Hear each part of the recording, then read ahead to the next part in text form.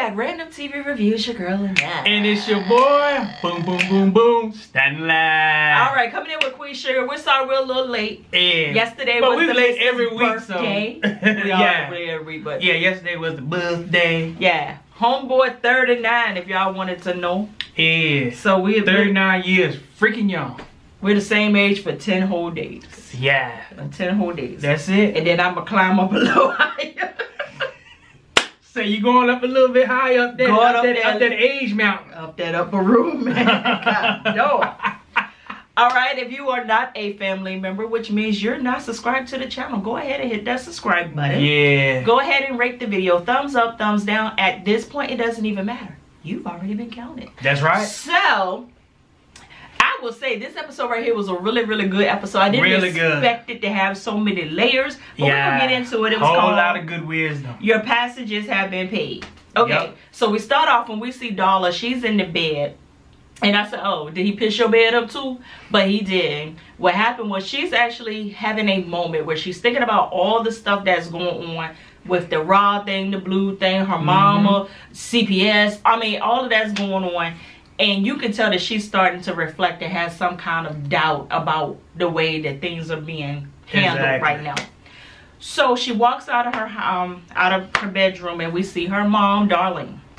Darlene is basically coaching her on how the day is going to progress. This is going to happen. That's going to happen. You're going to have a meeting. Don't buck this up because your sponsor is going to write a great letter that's actually going to get you what you want in mediation.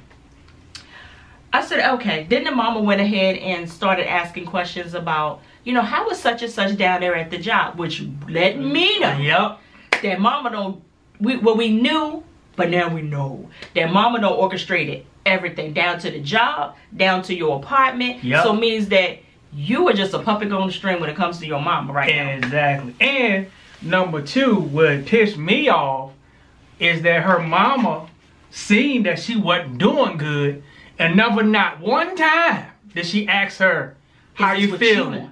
Are you feeling good? I noticed that you ain't chipper like you usually this morning. But yet, she go into this big spiel about how you said how the day is gonna go. And don't give a flying flip about how she feel. Yeah. So, we're gonna go forward. They get into mediation, right? So Raw is sitting there, and I said, did Raw have a daggone stroke the whole time? You told me his mouth was twisted.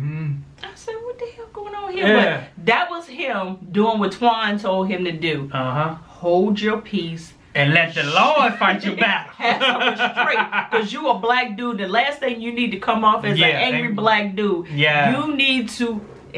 So I guess that was him holding his peace and let the Lord fight his battles. Yeah, the twisted mouth was his anger. Well, Darla didn't have a whole lot to say in this mediation because her mother. Yeah, she did all the time. Was over there just doing her own thing. I mean, just going in on Raw. So Raw's representative was like, you know what? We're actually going to seek full custody of this boy. Yeah. So then Darla's mama comes up with, oh, no. He has people in and out the house, different females in and out, and we don't even know if he is the biological father of this boy. I said, first of all, did you realize that you're making your own daughter look bad? Exactly. The judge is looking at them like, are we really doing this right now? Yeah. So the judge said, you know what? I need to speak to the parents of this young boy, so I can hear what they need to say. Basically telling you to shut the fuck up. Yeah. The mama said, but he needs to take a test. He needs to take the paternity test so that he can prove that he's basically, if he's not the real father, I don't want to hear skit he got to say. Ralph just said, you know what? Well, Darla stepped in first and she said, you gonna stop talking to his father like that. I said, thank you. And Ralph said, I ain't his father. I took the test. But my name is on the birth certificate. And he said, I did my research. I don't Google. And if it's on Google, it got to be true. You just can't take him from me. So we hope. He said, I might not be his biological father, but I am his father. I've been there. I've been taken care of. We provided a stable home for him. Yep. She's been in and out of his life. Yep. And I stood by all of this, even knowing that he's not mine, and she broke my heart. Yeah. So let's go ahead. Speaks volumes. Because the first thing, if I was a judge, I'd be like, wait a minute, back up. So you telling me you got a fraternity test, you found out that's not your child, and you fighting for him as if he's your child? I know you got this boy's best interest at heart. But on this side, I'm trying to figure out what's the mama's angle. Why is she so adamant about getting Blue? Yeah. Like we talked about a few weeks ago, when she had an opportunity to get Blue, when Dollar was all strung out, why do you press the issue then if that was your main goal to get that boy? So I'm figuring there's some kind of benefit in there somewhere for that mama to be added about with that boy. I'm like, do we get a check on the side? Yeah, something like that. I don't know. Is there an inheritance that got Blue's name on it? I mean, what is going on here? Or maybe she want to get Blue to get further control over Dollar, because she know once she got that, she got every area of her life covered. So then back over there at Dollar's house, we see Darlene. She's playing with the imposter Kenya. And I said, go ahead and play with her. She fake. You can have her. She ain't the real one. So now she's in her feelings because evidently mediation didn't go the way that she wanted to go. We didn't really see what the decision was, or even if there was a decision. Yeah. But all we know was Darlene didn't get to see Blue, and she was in her feelings about it. Exactly. And she was like, I didn't get to see him before I left. You know, I will fight tooth and nail to see you happy. And I was like, no, you won't, because the girl ain't happy. Or protect you. Yeah. I said, okay. But your protection tactics is all based upon what she told you. And what you want. And we know those crackhead moves always gonna tell you their side of the story to get you on their side. And this is the part where she said, you told me all the stories. Yeah. You told me about the people in and out the house. And I said, hold on, darling. Hold on. Can I remind you that you were the one that sat on that porch in that rocking chair and reminded Dollar how manipulative she was, and that she came down here and told these good people horrible stories about you. Exactly. So now all of a sudden, because she's bringing the horrible stories back to you, now all of a sudden the weight is different. Exactly. And you was the one that told her that she needed to be honest with Ralph Angel about the whole situation anyway. That you was out there sleeping around while you was out there strung out. What's costing you your marriage. When her Bertha said she orchestrated it for he could come back with the bulls. Yeah. That's what he did. So the mom was the one that got this whole thing all in a tailspin, because if they had never gave her that advice to do that, which I think she should have had eventually done that. I just think her timing was off. Yeah. You gonna tell that just before you get ready to walk down the aisle? Huh? But anywho, so we see Darlene. Well, Dollar told us that Mama, me and his father. She said he might not be the bio dad, but that is his father. We need to work this out. Us. Yeah, exactly. Us too. Basically, I am done with your services. Goodbye. They're going back to DC. But didn't they work it out? At one point, they had worked it out. No. And then that's when Dollar came back in with that 70-30. Well, 50-50. No, it was 50-50. They had agreed to 50-50. They kind of. Yeah, kind of 50-50. And then after she talked to her stupid mama, that's when she came back with that 70-30. That was her mama. They want her. That was all her mama, that 70-30. I would say this and I would say it over and over again. 50-50, it wasn't the time to do 50-50. No. That boy needs to be eased into Dollar's under her roofing. Exactly. Let's start with the weekends and let's do summers and let's do all of that. Exactly. You can't do too much at one time when it comes to a goddamn child. Yep. And especially because his footing is the only footing Blue knows. Exactly. His side of the family. Yeah, we've been introduced to the mama and the granddad and all of that, but he don't really know y'all like that. Exactly. And to be honest, does Dollar know Blue like that outside of his father? I don't think he do. I don't think she do. You know, a child is totally different. Exactly. When it comes to being with you by yourself and being with you by yourself. Exactly. And being with us together. Exactly. Trust me, we have a whole bunch of nieces and nephews, and them motherfuckers act different with each of us. But she realized that she ain't at that level yet. That's why she did all that extravagant stuff with Blue, painting the room, putting up the planets and all that stuff. But she trying to appease him with things. But Ralph Angel ain't trying to appease him with things, but he trying to appease him with love. See, I didn't understand it when I was growing up. See, I didn't have the Jordans, you know, I didn't have the ladies. Back then it was like U jeans and slick jeans. Boss. Yeah, and you know, you had your British Nikes and all that kind of stuff. You know, you rocked at school. See, my mom and them couldn't afford that. But they told me they couldn't afford that. But they was like, I'm giving you real love. And I was like, no, you're not. I don't want it. Yeah, I don't want that kind of love. I want the new and the greatest. I didn't understand until I grew up that skit cost money. And the majority of the ones that walk around with that skit, they couldn't afford it. Their parents was broke as 2 record players on Christmas. I know they don't make sense. That's why I said that. Because it don't make sense that the parents was doing that, putting pressure on me and other kids. And their mama, yeah, and their mamas couldn't afford, and dads couldn't afford to get that stuff. And then we give them a hard way to go. I would tell you another story, but I'm gonna keep that for another day. Just say that. You felt that too, didn't you? Yeah, just say you're gonna be all right. That I ain't eat for like 8 hours after I woke up one morning. I know that story. Yeah.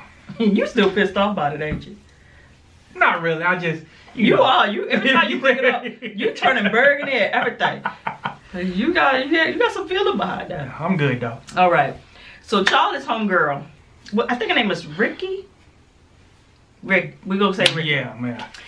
She came up there to Queen Sugar Mill and told Charlie, said, "Hey, I need to let you know something before it really hits their way. I know somebody down at the sheriff department, and that little arson, that fire that happened down at the plantation, your son has come up as a person of interest." Yeah. Charlie was like, "Nah, that can't be. Not my," she said, "Not my Michael. Do you know where he was that night?" And Charlie was like, "Oh, no. Yeah. So next thing we know, we paying over there to the school. Over at the school, the boys and the girl was over there talking. And one of the guys actually got a visit from a detective earlier that day. Mm-hmm. Well, that means that they coming down the pike. Yep. They know something. And they Exactly. piecing it all together because y'all ain't even smart enough to separate at this point. Exactly. Don't even walk together. Yep. Don't call me. Don't WhatsApp me. Don't Facebook. Matter of fact, we're not Facebook friends. No. So, next thing we know, we see Charlie. And Charlie saw Micah, and Micah saw Charlie. It was almost like everybody else at that school did like this. Yeah. And Charlie was looking at Micah. And you know, Michael, when he had that look on his face, when he know he guilty, he knew his mom was there for. So they go take a walk around there on the outside on the sidewalk, which reminded me of that same scene that we had. I think it was season 1, where remember when the little sex thing came out and they said it was Michael showing his thing on text message, and she had to yank him up on the goddamn sidewalk. Look, see, I'm gonna tell you why kids show off now these days. Oh God. Cause see, back in the day when parents came up to the school, they weren't all made up like Charlie was, makeup, eyeliner, all that stuff. Them motherfuckers came now in a bathrobe, had their nightshirt on with a pair of jogging pants on. And holding it like this. Yeah, holding it like that. And God forbid if they had to come from work. Your age was grass. I'm trying to provide for you, and I gotta get somebody. Cause you know back then there wasn't no such thing when they working PTO. Wasn't no paid time off. So every hour they off the clock, they won't making no money. So they was gonna take that out on your ass for every time they didn't make. And they gonna make sure when they came to the school that they was gonna embarrass you to make sure that you won't gonna show off never ever again. See, parents ain't like that no more. Nah. They don't show up like that no more. Yeah, we need them old parents back, man. I'll go tell the story, but she can't hear me. So Charlie basically yanked him up on the sidewalk. Was like, "Did you do anything?" So he had the dumb look at first, and then he went on and confessed. He said, "You know what? It was an accident, but basically, me and my friends, we got together and we was gonna make this statement. We were gonna do this." She said, "No. Bring your handpaws home immediately." I said, "Oh, he driving? I didn't realize he was still driving." I didn't think he was driving. Yeah, still driving. He told her, he said, "I'm gonna go to Aunt Nova's house because." And Charlie said, "Excuse me?" He said, "I'm going to Nova's house because she actually listens to me, not like you do." She grabbed that joker and he gonna snatch back. Huh? I said, Charlie. And I said, he's still alive? Charlie. He gonna tell her, them are my friends. And I'm going to Nova house. And the first thing I thought about was, what you ain't gonna do is bring up this whole Nova thing when Charlie just got over a Nova thing. Exactly. What you not gonna do is tell me now shoot, I ain't gonna say she took a man, but kinda. You mess around with an old man. Yeah. And now you get to have my son? Yeah. No, that's not what we gonna do. Now, the part that I thought that she really was gonna murder him on the spot, when she told him, don't you hang out with them kids no more. She said, these are my friends, and that's bullshit. I said, Michael. Like, what? I told Lynette, I said, if I had tried some skit like that with my mama back in the day, I wouldn't exist right now. I wouldn't be on none of these reviews. I wouldn't be married to her because I'd be 6 feet under or in back of a hearse years ago. See, I told you they don't make parents like they used to, man. Put foot in your hand. So listen, we see Michael over there at Aunt Nova's house. And he's having a good old conversation on with her. And I said, I like this moment right here. Because have you ever had that moment where you talking to somebody, you just know that they going to be 100% on your side. They going to back you up in your bullshit. And they sit there and they rub you up and they slather you up real good and tell you how good you are. And I'm so proud of what you done. But what you did was some bullshit. Yeah. She was like, you know what? Basically, your cause was correct. But everything you do, you have to weigh the outcome. Yeah. And what you did was, instead of you shutting something down for people making profit off of what our ancestors have been through and how they lived and, you know, the torture and all of that, now you ended up destroying our history. Yeah. So therefore, people like me, I can't even go there anymore to feel our ancestors, to be able to see what happened, you know, things like that. So you thought you were stopping something. No, you done went ahead and destroyed something. Yeah. So I said, okay. So we gonna get through the old Micah. And you know, he's like a brick wall right now. Yeah. You can tell it's getting through, but he ain't. He just stone faced. He like, I said, okay. In his mind, I did a good thing. Yeah, I mean, a good thing went wrong. Yeah. That's in his mind. Like we always say, no guidance at all. Yeah. And basically, I wish she could have admitted that maybe I should have been more present when I saw that this was the route you were trying to go. She knows this area of expertise. I mean, she knows this. Yeah, she knows how far it can go. Yeah, so why didn't you step in when you saw your nephew starting to go down this path of righteousness and for the people and all of this? But I think it goes back to what we were talking about a few weeks ago, is that sometimes you can't get in the way of somebody else's path. Sometimes people have to learn on their own, because you go to jail?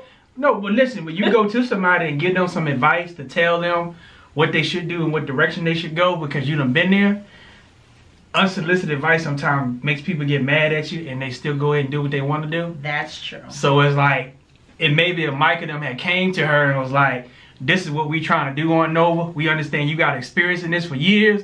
What you think about this? But unfortunately, we get canceling after we done bucked up. Such is life. Yeah. So even Nova shared this little tidbit with him, and she was like, you know, your Aunt Nova has made some mistakes as well. I haven't always done everything right. And he was like, so what are you talking about? And she was like, you know, basically, someone went to prison behind me doing some things that weren't right. Yeah. He was like, what? She said, that weed that Too Sweet was caught with was my weed. Yeah. So Michael was like, but it was only weed. But she said it was only illegal. Yeah. So no matter what scale and what gauge you put that on, in the state, it's still illegal. And this boy took the fall for something that was mine. So I'm sitting here like, oh, so that's why she was so loyal to him. Not to say that she wouldn't have been, but it made her more committed to helping him out. Yeah. So I said, okay, no, that day gonna talk that Ivy had with her got her. She found it herself. Yeah. Because what had happened was she got a message that the New Yorker, they ain't really feeling her draft. They like the stories. They can dig it. Yeah. But they want to hear about what you went through. Yeah, exactly. Let's hear how it affected you. Let's hear some stuff about you. Well, that's when we figure out that Nova, she has a whole lot of skeletons in her closet. One starting with, what's the guy named? Charlie? No. What's the name? Calvin. Calvin, yeah. She got a whole lot of truths I that like she those needs. Calvin, though. She got a whole lot of truths that she need to come out. So she can't act like she's this person that nothing has, you know, that she hasn't done any wrong. Exactly. You know, just as much as everybody else got scared, you got it too. And that's what the New Yorker was like. That's what I want you to do. I want you to tell your truth and your experiences. And they said, we see Nova go over there and she holler at Too Sweet.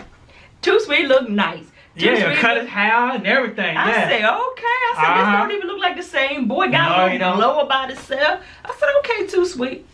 And she sat down and she told Too Sweet, she said, listen, I need to say something to you. The reason you were in prison was my fault. And he was like, what you talking about?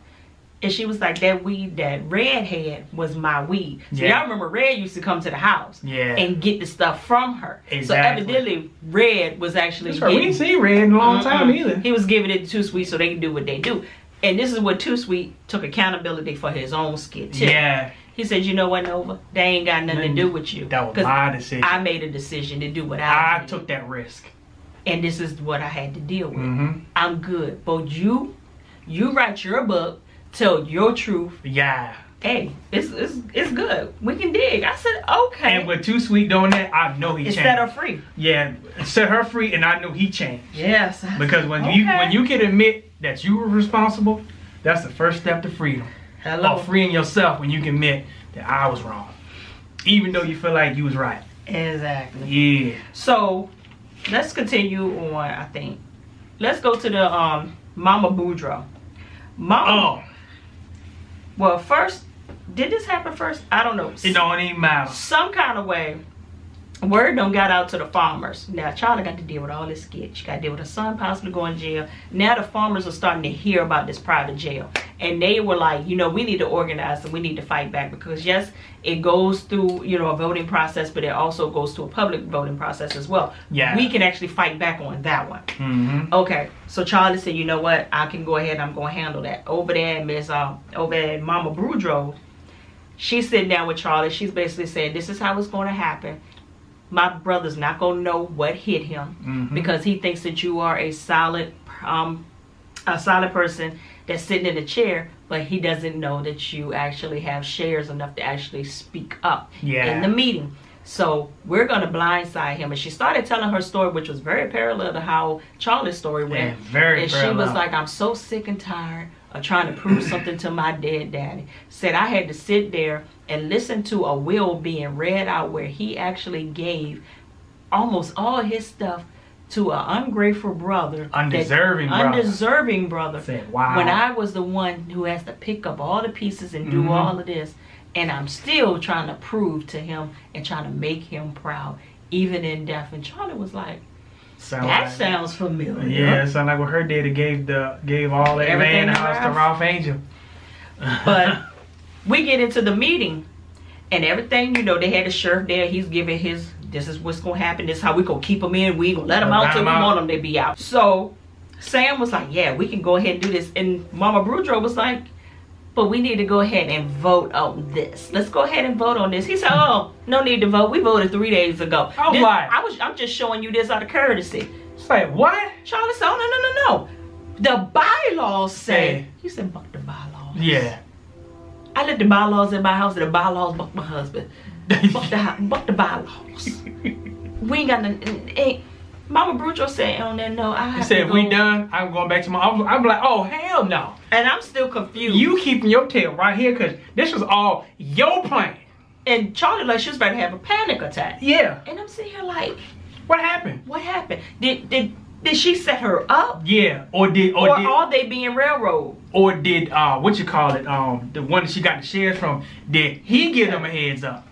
Like, what in the everlasting happened here? I'm still trying to figure this out. Yeah. Y'all probably have watched other people's reviews and probably seen, you know, heard what they think. So I can't wait to hear what my other fellow YouTubers got to say about that too. I don't even know what to take from this. But you know what? I think about this. Maybe Sam didn't trust the sister. that maybe he figured that she would try to do something undermining, because I'm pretty sure she done showed some disinterest, that she don't like the fact that he got everything that he didn't deserve. And maybe he was like, you know what, let's not include her to make sure that this go through. Sam Landry is... He conniving. He is famous for bringing you at a table. Yep. And making you think you're a part of the planning process. Yep. And making you think that you have a voice, but you really don't. Remember when they did that to Kiki when she was trying to be Yep. What was it, a sugar princess, a sugar queen, or something like that? They did it to Charlie too. And this is the second time they did it to Charlie. I'm sitting here like, here we go again. So Charlie had to go back and report to the farmers, hey, it's gonna happen. It's a reality. It's gonna be a reality. And they said, nope. If we organize, we can actually push this back and let's see what we can do. Say we may have to get some farmers as far as North Carolina. I said, do what you gotta do. And if I ain't even gonna say. I ain't even gonna say. How? Nope, I ain't even gonna go there. What you talking about? Y'all can't do skit on your own until you want to do skit on your own. Yeah. Or in other words, you ain't ready to organize until it affects you. But I won't try to say it. Yeah, but that's you said. That's how a lot of us roll. It's like, you know, I don't care that this one can't eat and this one ain't making it until I ain't making it. Then I want everybody to gather together. No, matter if we don't get people gather around when we just throw up a GoFundMe. But roll camera. Okay.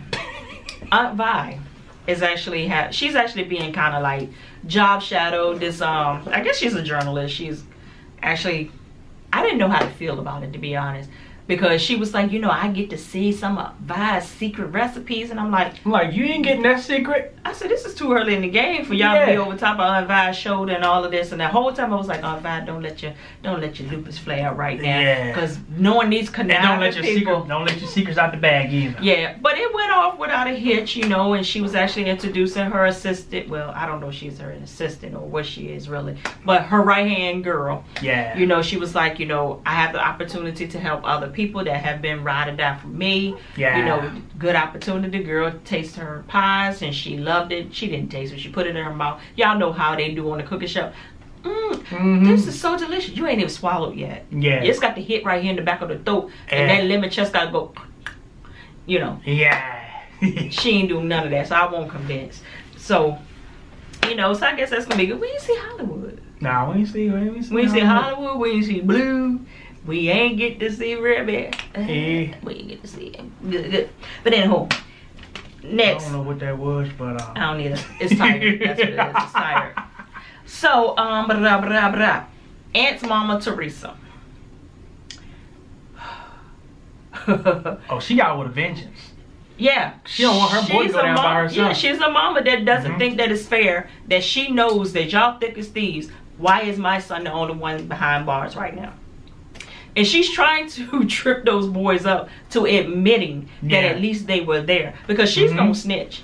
And homeboy, the one with the real tight fro, he was like, we won't dare. I'm sorry about what happened. We could try to get him a public lawyer, you know, attorney or something. We can raise some money. We can get this, but we won't dare. And the whole time Michael was sitting there like he was about to ready to just blurt it all out. He want to free himself. And homeboy was like, what he mean is we're sorry that everything has happened to Aunt. Yeah. You know, we'll write him a letter. But cause her mom was like, wait a minute, y'all been thick as thieves right here. Now all of a sudden this y'all ain't together? Something ain't right. Nope. So you know things are really bad when Charlie had to call Davis West. Yeah, when I seen him, I was like, oh hell. I said, underbite is here. Like, oh boy. So I said you should have called Hollywood over there. Yeah. That's what you should have called over there. So Charlie was like, Davis, basically, this is the time for you to talk to your son. Because I had tried to talk to him. I don't know what's going on with him. And he said, well, why do you think that this will be a good time for me to talk to him? Because he ain't speaking to me right now. She said, he needs to hear from somebody that has messed up so bad that it can't be fixed. I said, oh, God, no. And that want to read within itself. That was powerful. And the only thing he could do was take his home parts and talk to Micah. And he basically told Micah, he said, this is bad. This is real bad. I'm proud of you for standing on your own 2 feet and fighting for something that you believe in. But basically, like Nova said, everything is going to come with its own consequences. Exactly. And you're going to have to face the music about what this outcome is going to be. And Michael went ahead and told his piece. I was like, is anybody going to put this boy in some kind of therapy? Really? Yeah. So he's saying, basically, he went balls to the wall with this whole thing because he was sick of feeling powerless. After this whole thing happened with the police officer, he just felt like he was a professional victim. He didn't have a say-so what happened to him, how he felt. This way, I felt like I was in control and I had power. Yeah. And he was like, oh, Daddy, you ain't even heard. He's appealing the decision of, you know, losing his job. So this ain't even over. Yeah. And Davis was just told him, say, yeah, I'm proud of you, but... Yeah, and I'm proud of the decision that you made. Yeah, so... But he did get through to him, though. He did. Yeah, he did get... So, next thing we know, we see Charlie. She goes and she crawls into bed with Micah. Micah's not asleep. He can't sleep. Got too much on him. And they basically had that moment of silence where there was a message without even speaking. You know you bucked up. I'm your mama and I love you. And even he said it. He said, I messed up, mama. I messed up. I messed up. And both of them got to crying, and I said, what the hell does this mean for Micah now? Yeah. But at the same time, all of us done made some bad decisions. Even when we young. Even when we old, some of us still make bad decisions. So that's what Micah did. He made a bad decision. I hope that he don't have to pay the full price. He don't have to pay the black person's price. Yeah, yeah. For that mistake, you know. But yeah, we'll see. Yeah, so we're gonna keep y'all keep Mike in your prayers, man. Yeah. Straight from the VA. Dirty South. Two up, two down. Holla.